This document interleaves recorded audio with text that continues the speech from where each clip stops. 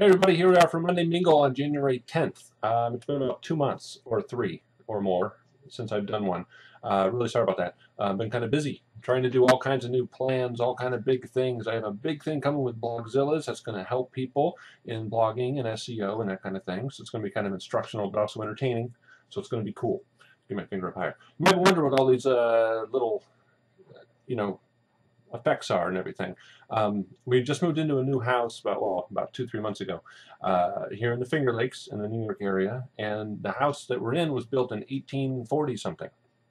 And so I thought, in time for the period, we'll try and get the film grain going just like they would have back then if they had cameras. I don't know, 1900s, I don't know, 1840s, 50s.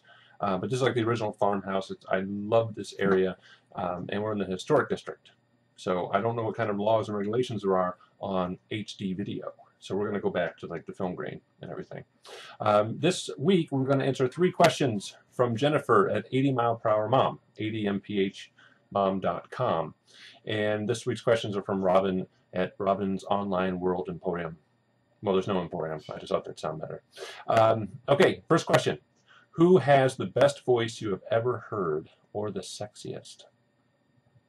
And I can't pick myself, but if I had to choose, and I don't even know her name, but it's been a running thing with my cousin and I, and no, my cousin is not who I feel has the sexiest voice, but she had an answering machine, and this answering machine, the female voice, like the can thing that came from the factory, was the most seductive, sultry voice. It just made you want to leave a message.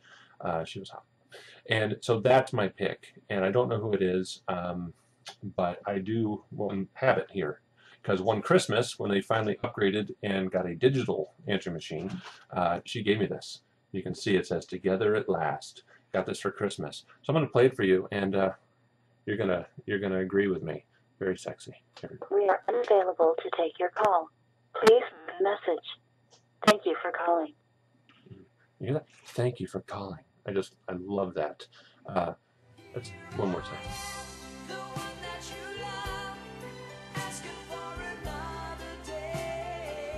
We are unavailable to take your call. Please leave a message. Thank you for calling. Listen to that all day. And I pretty much do. Yeah, I have meat therapy. Second question, would you rather be smarter, more athletic, or better looking? I tell you, this is like asking water if it'd rather be wet, aqueous, or watery, I'm pretty much taking 2 away. Let's see, smarter. That could get me into trouble. More athletic, yeah, maybe better looking. Come on.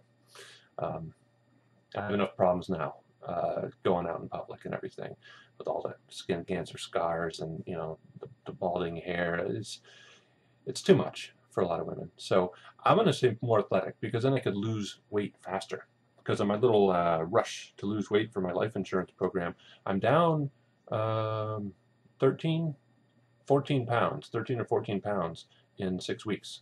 Not too bad, but I got a little bit more to go. I still have 6 pounds to lose.